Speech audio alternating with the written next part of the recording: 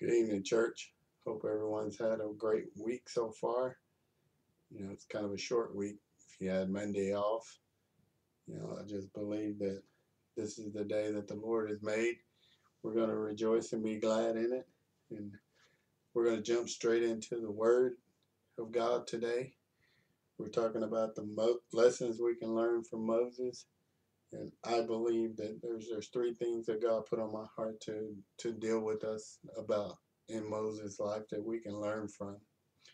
And those three things are humility, how to trust God, and how to control our anger. Why anger? I don't know. That's what God told me to do. So that's what I'm going to talk about. Not today. But anyway, I believe that today we're going to talk about the first thing on the list that I think is important for us is humility. How can we learn real humility and what real humility looks like? And I believe that we can learn that from Moses. That's one of the greatest attributes that most people glean from the life of Moses is how humble he was. Because you got to remember, Moses was a prince of Egypt, which is a world leadership role, which is, he was at the pinnacle of that. He was a prince of Egypt. He was over millions of people, not just the slaves, even the people in the Egyptian kingdom. Moses was highly ranked in that. And then he went from being highly ranked there to being highly ranked in the Hebrew community. He was the leader of a whole nation. There was nobody greater at that time than Moses. In that when God delivered his people and set them free, they had a leader and his name was Moses. And so to understand why people say Moses was humble and humility was one of his greatest characteristics is because of where he came from and who he was and who he became. And so to understand how he got where he was, then we got to understand how he got there. He didn't get there because he was arrogant and brash and just, hey, I'm going to do this all on my own. No, he got there through being humble and not thinking more of himself than he should have. Anyway, that's what we're going to kind of hit in tonight and get into. And so hopefully you guys will get something out of this tonight and it will minister to you and it will take you to a new place with God. Let's pray. Heavenly Father, I thank you for tonight. I thank you for your people. Father, I thank you that as we open your word, Father, that you would minister grace and mercy and peace to us, Father, that you will teach us the things we need in this life to be successful, to be men and women that are looked upon as good men and women of God, that people will call upon when they are in time of trouble because they can trust the God that's on the inside of us. And Father, I thank you that you said if you don't chasten us, then we're not even sons or daughters. So Father, I thank you that as the word goes forth, Father, that if it corrects us, Father, we will enhance it, we will embrace it, we will accept it. Father, if it just encourages us, Father, then we will be encouraged, Father. And I just thank you, Father, as the word goes forth to your people, Father, that it will minister mercy and grace and peace to them. And Father, I just ask that you move my thoughts out of the way. And Father, you use your servant to do your will and to do your bidding. And Father, I surrender and I submit myself to you tonight. In Jesus' name, amen and amen. If you will go with me to Numbers chapter 12. We're gonna read out of Numbers. Exodus, the life of Moses is an intriguing story, and it talks about the spiritual and the practical steps that happen in humility.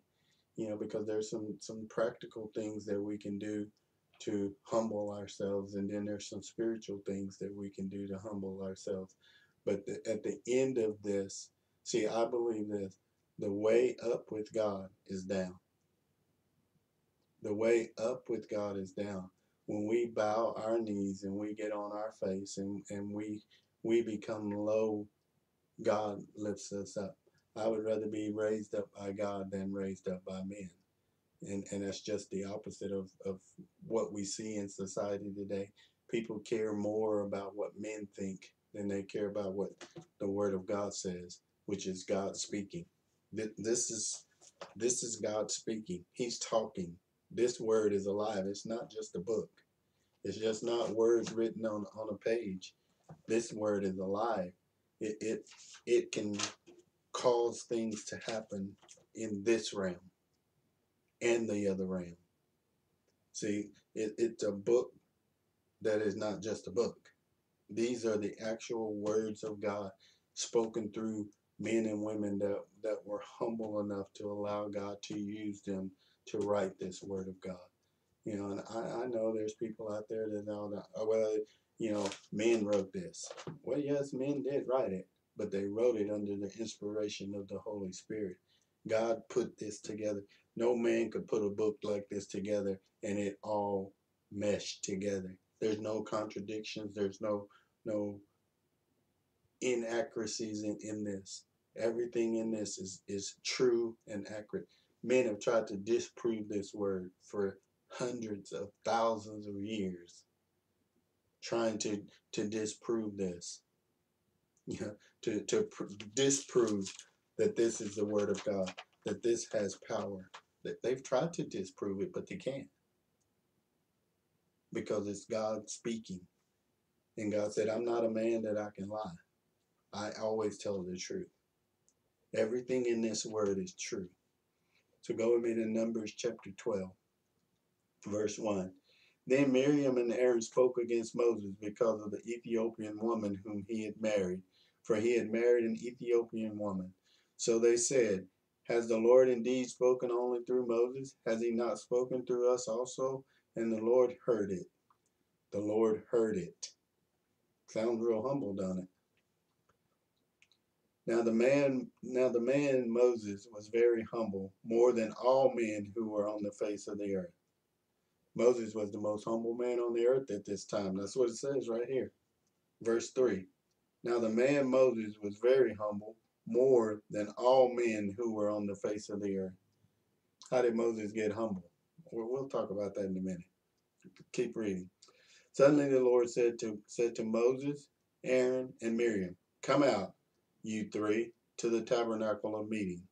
So the three came out. Then the Lord came down in the pillar of cloud and stood in the door of the tabernacle and called Aaron and Miriam, and they both went forward. Then he said, hear now my words.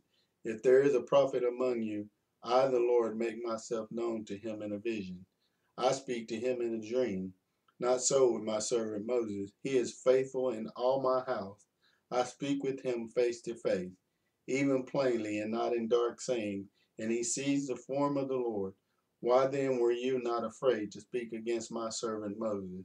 So the anger of the Lord was aroused against him, and he departed.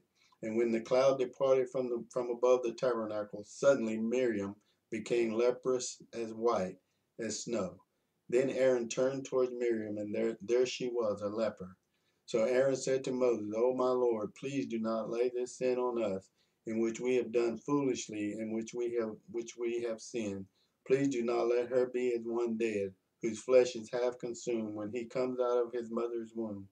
So Moses cried out to the Lord, saying, please heal her, O God, I pray. Then the Lord said to Moses, if her father had but spit in her face, would she not be shamed 7 days? Let her be shut out of the camp 7 days, and afterwards she may be received again. So Miriam was shut out of the camp 7 days, and the people did not journey till Miriam was brought in again. And afterward the people moved from Hazeroth and camped in the wilderness of Paran.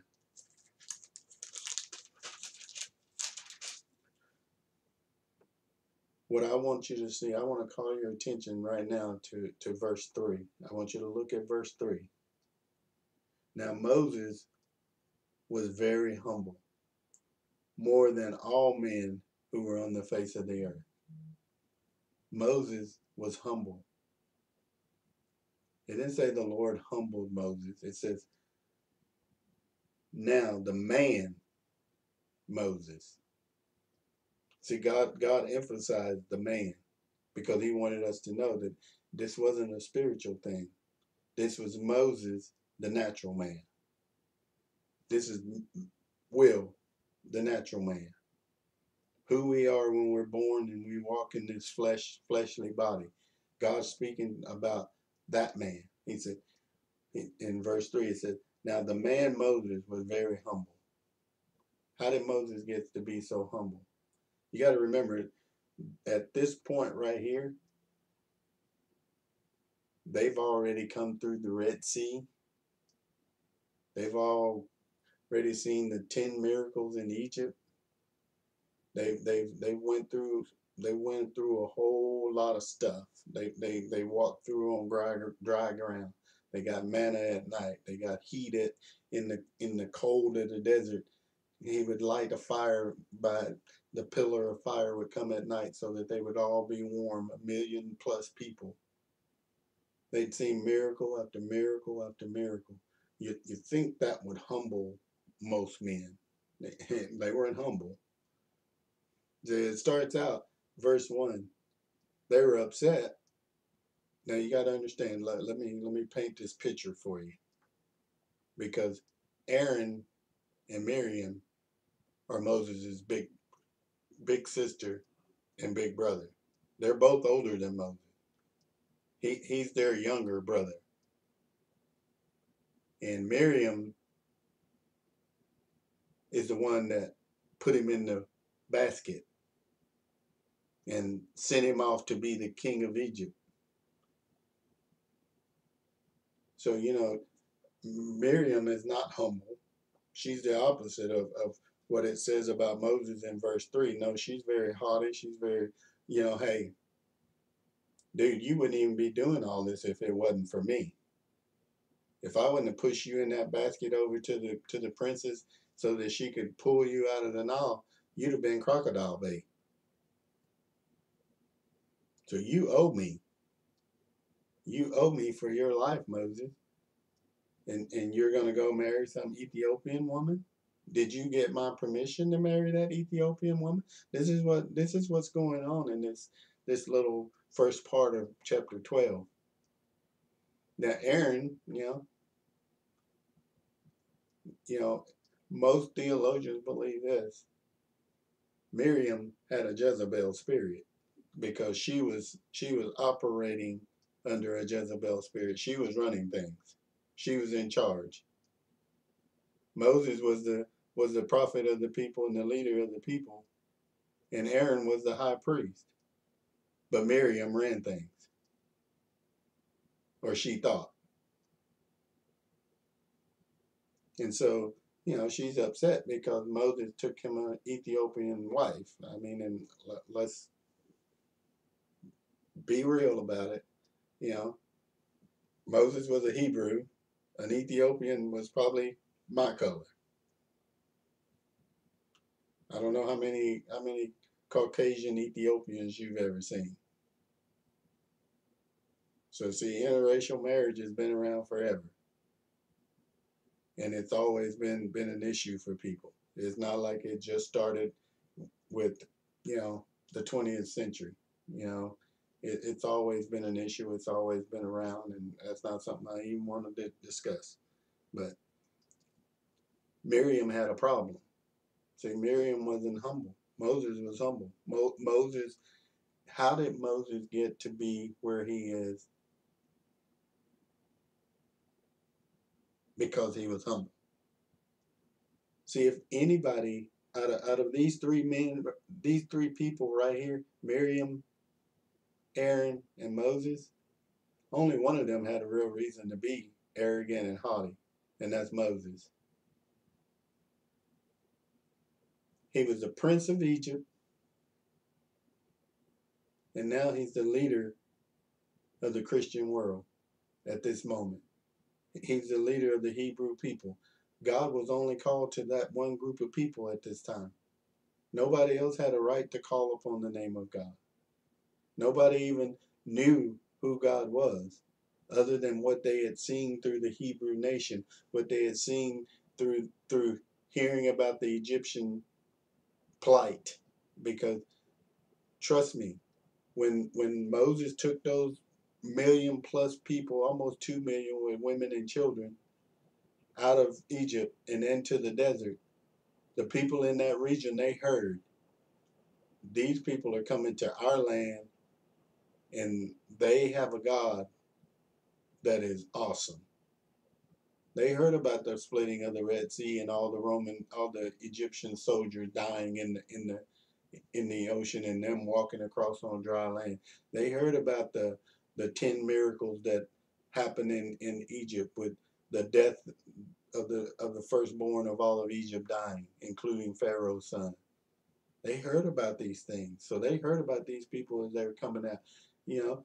And Aaron and Miriam were haughty and thought, hey, Moses is the leader, but we control what he do. So really, we're the leader, and Miriam especially. See, I always ask, and I study this out, and I'm like, okay, why didn't Aaron get leprosy? I mean, he was a part of this thing. Look, verse 1. Then Miriam and Aaron spoke against Moses. It didn't say Miriam spoke against Moses. It said Miriam and Aaron. But then if you drop all down, then the Lord came down in the pillar of cloud in verse 5 and stood in the door of the tabernacle and called Aaron and Miriam. And they both went forward. And then he said, hear now my words.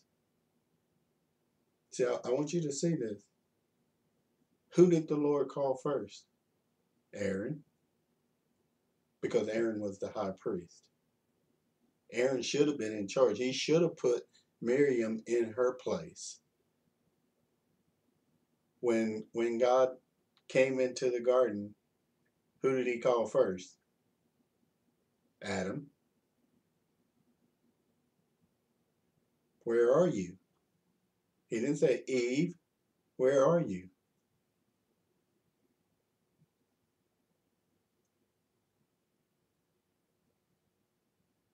Then God said, verse 6, then he said, hear now my words. If there is a prophet among you,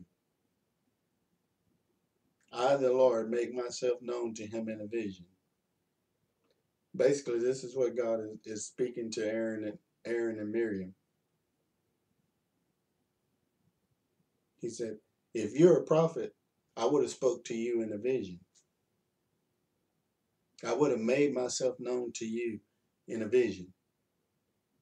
So that tells me they weren't a prophet because they hadn't had no vision because God hadn't spoken to them. Not so with Moses. So now God is justifying something to the people of God right now. He's making a statement to us today. The way up with me is down. Moses didn't ask for all of this from God. Moses didn't ask for this. See, if we are going to get from God what we need from God, then we're going to have to humble ourselves. God won't humble you. God will allow you to stay just like you are. He'll allow you to be haughty, but life will humble you. Because when the presence of God lifts off of your life and God isn't ministering to you, you'll become leprous like with Miriam. Even so, he is faithful in all my house. He is faithful in all my house. See, it's not just about the humbleness. It's not just about humility. It's about humility and faithfulness. Because what does he say? He says, not so in verse 7, he said, not so with my servant Moses. He is faithful in all my house. I speak with him face to face, even plainly. And this is what God is saying. I don't speak to him in parables. You know, I don't speak to him to where he can't understand me. I don't speak to him where he has to say, man, I wonder what God really meant about that. No, God said, I speak to him plainly. And I tell him exactly. When Moses, go with me to chapter 3 of Exodus. I want to show you something. Why God chose Moses.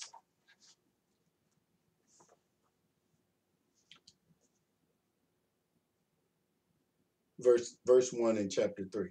Now Moses was tending the flock of Jethro, his father-in-law, the priest of Midian, and he led the flock to the back of the desert and came to Horeb, the mountain of God. And the angel of the Lord appeared to him in a flame of fire from the midst of a bush. So he looked, and behold, the bush was burning with fire, but the bush was not consumed. Then Moses said, I will now turn aside and see this great sight, why the bush does not burn. So when the Lord saw that he turned aside to look, God called to him from the midst of the bush and said, Moses, Moses. And he said, Here I am. Then he said, Do not draw near this place. Take your sandals off your feet, for the place where you stand is holy ground. Moreover, he said, I am the God of your father, the God of Abraham, the God of Isaac, and the God of Jacob. And Moses hid his face, for he was afraid to look upon God. And the Lord said, I have surely seen the oppression of my people who are in Egypt, and have heard their cry because of their taskmasters, for I know their sorrows. So I have come down to deliver them out of the hand of the Egyptians, and to bring them up from that land to a good and large land, to a land flowing with milk and honey, to the place of the Canaanites and the Hittites and the Amorites and the Perizzites and the Hivitites and the Jebusites. Now therefore, behold, the cry of the children of Israel has come to me, and I have seen the oppression with which the Egyptians oppressed them. Come now therefore, and I will send you to Pharaoh, that you may bring my people, the children of Israel, out of Egypt. But Moses said to God, Who am I that I should go to Pharaoh, and that I should bring the children of Israel out of Egypt? So he said, I will certainly be with you, and this shall be a sign to you that I have sent you. When you have brought the people out of Egypt, you shall serve God on this mountain. Then Moses said to God, Indeed, when I come to the children of Israel and say to them, The God of your fathers has sent me, and they say to me, What is his name? What shall I say to them? And God said to Moses, I am who I am. And he said, Thus you shall say to the children of Israel, I am has sent me to you. Moreover, God said to Moses, Thus you shall say to the children of Israel, The Lord God of your fathers, the God of Abraham, the God of Isaac, and the God of Jacob, has sent me to you. This is my name forever, and this is my memorial to all generations. Go and gather the elders of Israel together and say to them, The Lord God of your fathers, the God of Abraham, Isaac, and Jacob, appeared to me, saying, I have surely visited you and seen what is done to you in Egypt. And I have said, I will bring you out of the affliction of Egypt to the land of the Canaanites and the Hittites and the Amorites and the Perizzites, and a land flowing with milk and honey. Then they will heed your voice, and you shall come and the elders of Israel to the king of Egypt, and you shall say to him, The Lord God of the Hebrews has met with us, and now please let us go 3 days' journey into the wilderness, that we may sacrifice to the Lord our God. But I am sure the king of Egypt will not let you go, not even by a mighty hand. So I will stretch out my hand and strike Egypt with all my wonders, which I will do in the midst and after, and he will let you go. Hallelujah. So God began in Exodus chapter 3, Moses' encounter with God. What was the first thing that happened? He told him, This is holy ground. See, when you're humble, see, most people in that situation, the first thing they would have wanted to do is they wanted to see God. But Moses recognized, this is greater than me. He wouldn't look upon the face of God. He bowed his head and he bowed his knees. And God told him to take his sandals off, because the ground that he was standing on was holy ground. See, The first phase of humility is that when you recognize that God is bigger than you. See, Moses could have been totally different. He was raised differently. He was raised differently. He was raised to be a king. He wasn't raised to bow to other people. He was used to being bowed to. When Moses walked into a room in Egypt, men would bow to him and they would respect him. And I believe that's one of the reasons that he was able to understand the authority that God had over him, because he was raised in authority. He was raised as a prince of Egypt. He understood that God was bigger than him, that God required the respect of him. See, most people, even today we live in a society that we don't respect authority. We don't respect our parents. We don't respect our teachers. We don't respect our police officers. We don't respect our president. We don't respect anybody in authority because we feel like, hey, I'm just as important as those people. And maybe you are. But see, God said that if you exalt yourself, guess what? Then you have to maintain yourself. If you want to put yourself on a pedestal and you want to do these things, then you're in charge of your own life. Then you have to be the person that steps up. See, I believe this, that when you have true humility, you don't have to tell anybody. You don't have to explain it to anybody. You don't have to say, "Oh well." False humility says it. Oh, who? I'm just nobody. I mean, who am I? I'm not anybody special. That's not that's not real humility. That's a false humility. That's a humility that really says, yeah, I really do think I am somebody, but I don't want you to think that I think I'm somebody. See, for me, I mean, I believe this. If you have to tell people you're in authority, then you're not in authority. Moses didn't have to tell everybody he was the leader. He didn't go to Aaron and Miriam and say, "Hey man, what are y'all doing, man? I'm in charge." He didn't even get back in their face when they were telling him, who do you think you are? And then you go off and marry this foreign woman. Who do you think you are? I used to change your diapers. That's what Miriam was basically saying to Moses. Who do you think you are? But see, when you have true humility, you don't have to speak for yourself, because we see in this text here and nowhere around this text, if you read all the other scriptures around this, because I believe you can't just take something and make it stand out. All this stuff fits together and it tells the whole story. But you can't find anywhere in the surrounding stories or anything where Moses fought back, that he lashed back at them and said, you know what? I mean, I'm in charge. I didn't see you standing there with your hands up in the Red Sea split. I didn't see you call down hell and fire from a clear sky.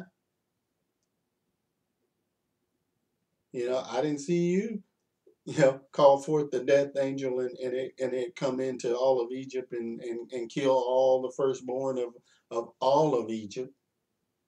I didn't see you do that. I didn't see you go up on the mountain and get the Ten Commandments. I didn't see you talk to God face to face. God hasn't talked to you face to face. No, you can't find that anywhere in here. Moses didn't do any of those things. You see, when you're truly humble, God will back you up. Verse 6, hear now my words. He didn't say hear Moses. He said, hear now my words. Understand this. I want you to get this picture. When God called them out and he put them in, everybody heard. When he came down in that cloud and he said, Aaron, Miriam, Moses, get to the tabernacle meeting because we're about to have a conversation. We're about to have a talk. We're about to straighten some things out.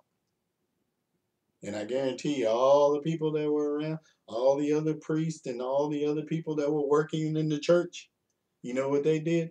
They backed up against the wall. And they said, whoa, Miriam is in trouble. Moses is in trouble. Aaron is in trouble. And when they stood there, and then God said, all right, now hear my words. If there is a prophet among you, I, the Lord, make myself known to him in a vision.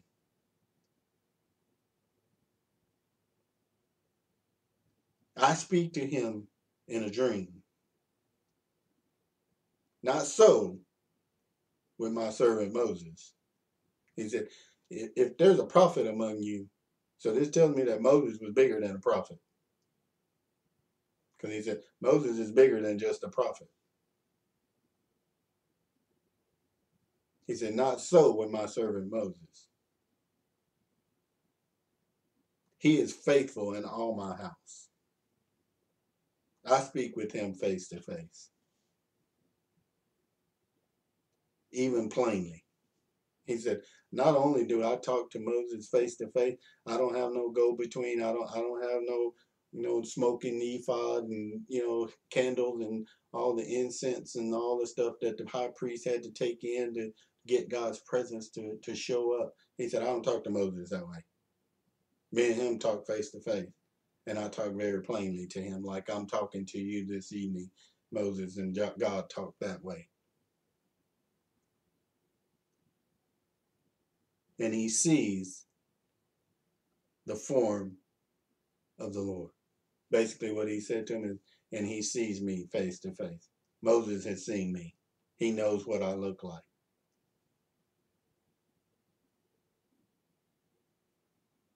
And then he went on to do some other things. And so what I want us to hear tonight and to get from this message tonight is that true humility doesn't need to speak humility. Your life will speak it. God will speak it over you. When you're a true humble person from God, when your humility comes from God and it's genuine, you don't have to tell anybody. God will testify of you because that's what he did right here. And I'm telling you this prophetically. Those that are speaking against the servants of God, that are true servants of God, leprosy is coming your way because God is not mocked. And what he did for Moses, he said, when I find someone like Moses, when I find someone that's humble enough to allow me to use their life, I'll back them up. But see, I want you to get this because this is what really this is what solidified Moses right here. Verse 13. So Moses cried out to the Lord, saying, please heal her, O God, I pray. You get that? Moses, in verse 13, his sister, he loved her. Even when she was being a total butt, disrespecting him and his wife, disrespecting his ministry, disrespecting him as the man of God. This is what Moses did. He cried out to the Lord, saying, please heal her, O God, I pray. God wasn't going to heal her, but because he had respect for Moses, because Moses was a humble man. 10 times in the wilderness, Moses stood in the gap for these people. 10 times. And after the 10th time, God told Moses, get out of the way. I'm going to destroy them all. And Moses still pleaded for their life.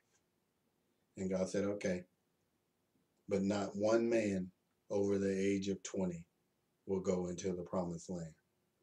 They're all going to get exactly what they kept saying. They're going to die in this wilderness. You know that's real humility. Jesus, what did he say when he was hanging on the cross? Father, forgive them. They don't know what they're doing. Forgive them. They don't know what they're doing.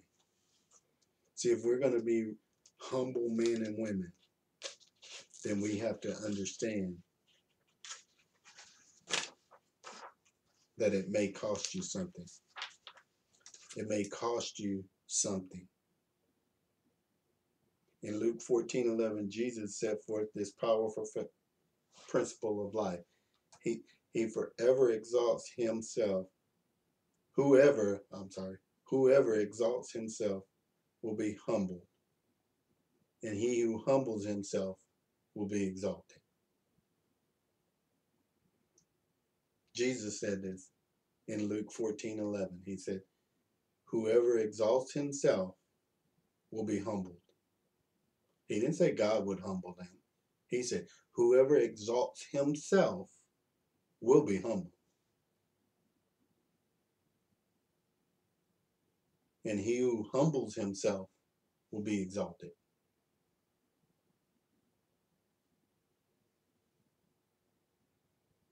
You know why? Because God looks at every aspect of our life. Everything that we do, God looks at our heart and our heart motive. That's why God could say about David, he was a man after his heart. David's action didn't always line up. He didn't always line up. But his heart was always aligned with God. And God looks at the inner man. He looks at, show me a great man, and I'll show you a man that's probably humble. That knows that when he looks in the mirror, I'm only where I am is because of God. That I'm only doing what I'm doing because God's honored me and God has allowed me. You know, I believe this and understand me on this. The very breath you breathe, you should be thankful to God because he is the life giver. Everything we have on this earth is given to us from God and because of God. And so I believe that if we are going to be totally humble and walk in humility all the days of our life, then we have to look in the mirror and we have to make a decision. Is God in charge or am I in charge? And if you're in charge, then you're not humble. If God's in charge, then you'll humble yourself and you'll put yourself where you're supposed to be. Moses could have been, he could have been way up here. He could have been probably the worst leader to ever lead Israel, but he was the greatest leader to lead Israel because he was humble. Because he understood that there was nothing he could do without Christ. There was nothing he could do without God. Without God's presence, without God's spirit, there was nothing he could do. He said in one of his dissertations with God, he told God, he said, God, if your presence doesn't go, we're not leaving. When God told him to get up and get it to the promised land, and he said, Lord, if your presence doesn't go, we're not going. He said, you know, they may all take off, but I'm not going anywhere without you, God. See, when we're really humble and we really put ourselves in the place of God, God will give you everything you need. You believe in God for healing in your body? Humble yourself. Humble yourself and get down on your face and say, God, forgive me, heal me, set me free. See, most of us, we're not willing to do that. We expect God to do something for us because, well, you know, my last name is Christian. God, you're supposed to take care of me. No, God takes care of his word. He takes care of this word. He takes care of what he wrote in this word. Now, if you line up with this word and you get this word on the inside of you and you're speaking like God speaks, then God will honor you. But I'm telling you, if you don't hear anything else from me tonight, hear this. The way up with God is down. If you humble yourself, God will exalt you. Look at Moses' life.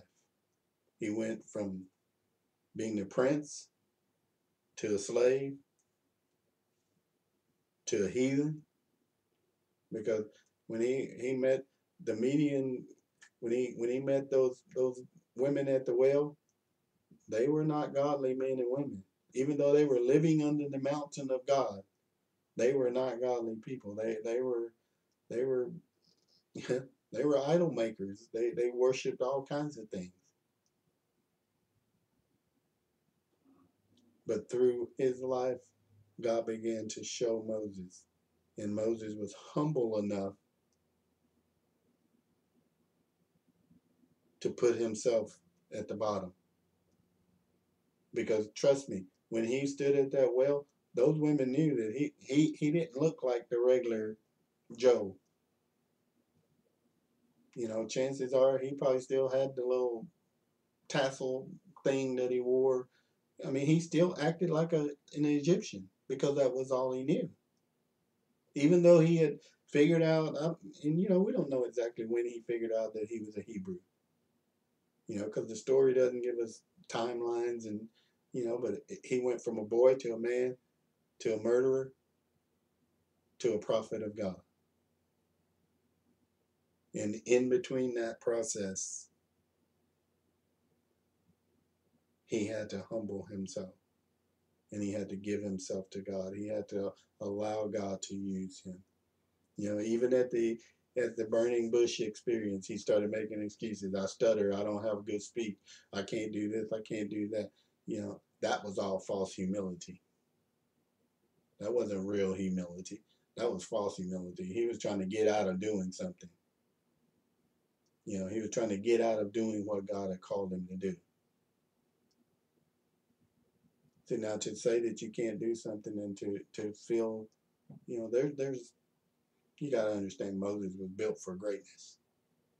He was the prince of Egypt. He was raised in the finest schools. He was taught the finest things. So he wasn't you know, he had a speech impediment, as they say, but I think he used it as an excuse because he must have learned how to manage it in Egypt.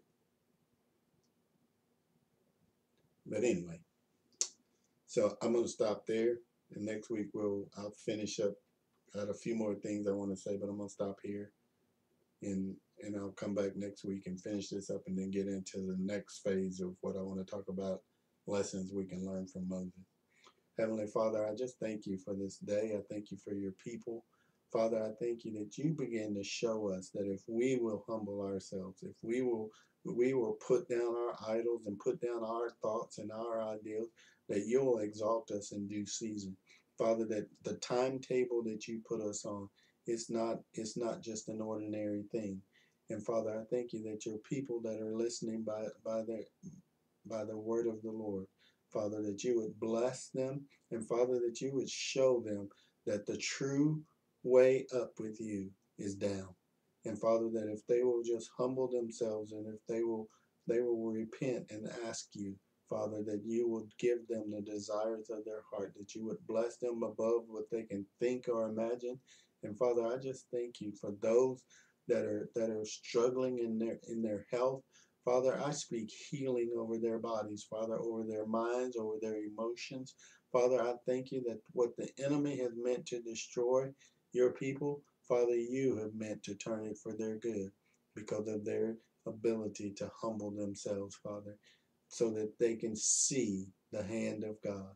And Father, I thank you that every person under the sound of my voice, Father, if they have need, whether it be financial, physical, emotional, spiritual, Father, that you would meet every need for your people this evening. In Jesus' name, amen and amen. Well, I hope you got some good stuff out of that. I feel like I kind of stumbled around a little bit. And, you know, one thing that I do know is that when you minister prophetically, when you're a prophetic minister, God is always talking. And when you're trying to teach and teach prophetically and teach the literal word of God, it can get whoo big.